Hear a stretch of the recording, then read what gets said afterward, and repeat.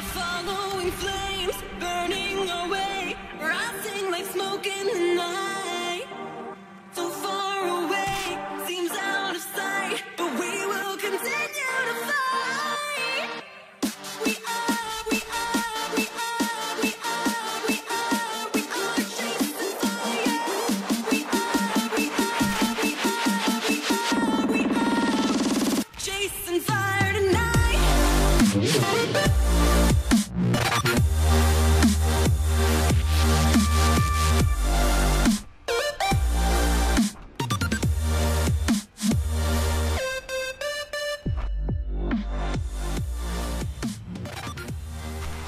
Hi guys, and welcome back. Yes, I am here.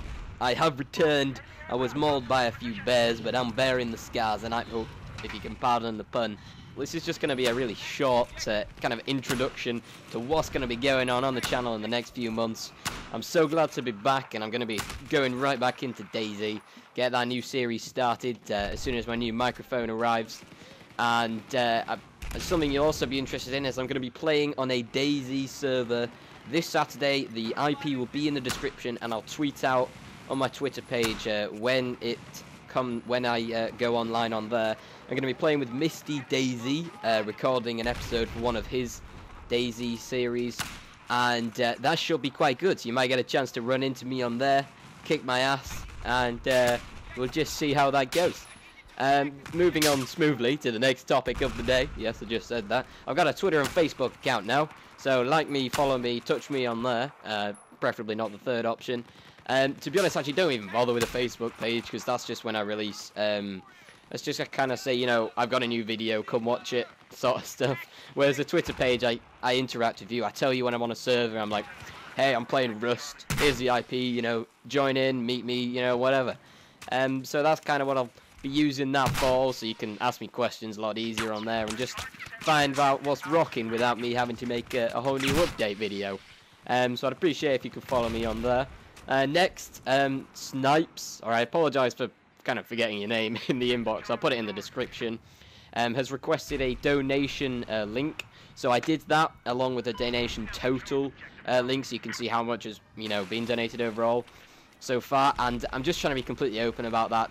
You do not have to donate. If you don't donate, the channel's not going to be affected. If you do decide to donate, there's no like minimum amount you have to donate, so you can donate, you know, any amount you want. So like 2p, 5 yen, 6 cents, you know, whatever you want to donate. A pile of old paper mache, a pair of old socks, and you've got complete flexibility with that. But what will happen if you do donate is underneath the amount that you've donated, there's a box where you can leave a message or a question, and then I'll read that out, and if it's a question, answer your question in the next video, or something, which I think will be quite good. If you leave a challenge in the box when you donate, I'll read the challenge out in the next commentary, and then I'll go and do that challenge.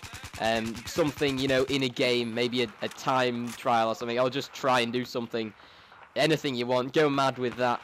I'll be hugely appreciative, so, you know, I at least need to take the time to answer your questions and do those sort of things.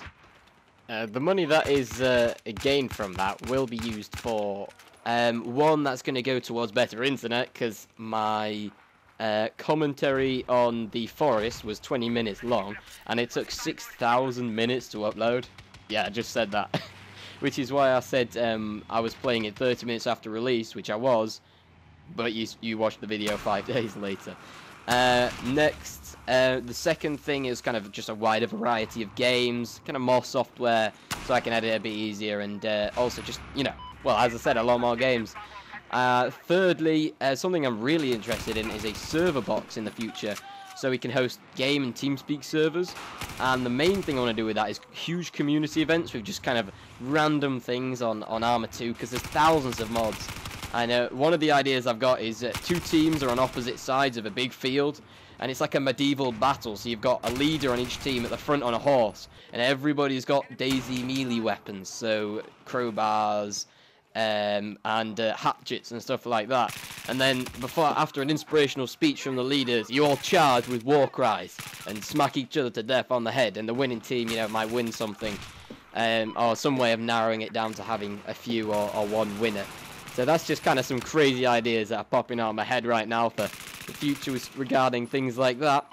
I'm just going to roll a montage now before I go and start making the DayZ video. So I hope you enjoy the montage. So I apologise for the rather uneventful commentary, just kind of, but this was just really quick, just trying to get the message across of what the hell's going on, so you guys just stay informed. So thanks a lot for watching, guys. This is just the beginning, and as always, take it easy.